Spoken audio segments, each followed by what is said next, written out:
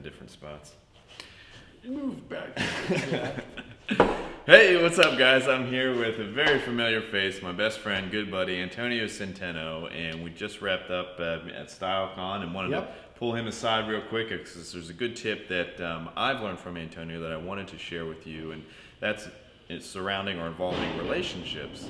And when you, relationships are just super important. It's something that is and networking, which is not necessarily the best word or word that brings up a lot of excitement, but it's something that Antonio is a master at as far as really just getting to know people and providing value, and I've learned a lot from watching him. So I wanted to bring him on, and if you could share with us, maybe one tip for guys who, now a lot of guys may not be necessarily entrepreneurs, but maybe they're at the gym or they're obviously working in a company. So what would be a relationship or networking tip that you would give? Well, I think you make a great point, Ryan, and it's not, if you say the word networking or relationship building, if you don't like that, then think about friends. We all like friends, especially friends that take care of us, that work with us, that help us, especially friends that help us.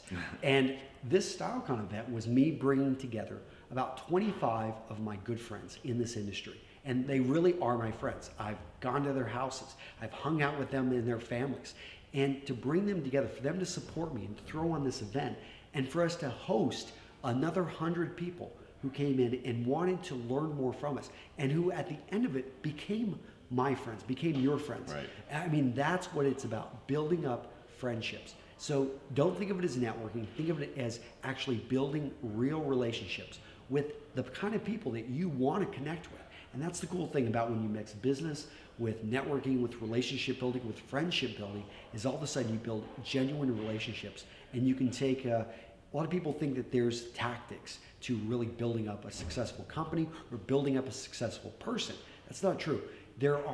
It's not about the tactics, it's about the relationships that you build up. That is what's going to help you take it to the next level. So whether that be a great trainer, whether that be someone that's going to help to take your business to the next level as a coach, build that real relationship, friendship, and it's going to allow you to go to the next level. Right. Yeah, and I would say, to piggyback on top of that, really one tip just for you to take away is just take the initiative.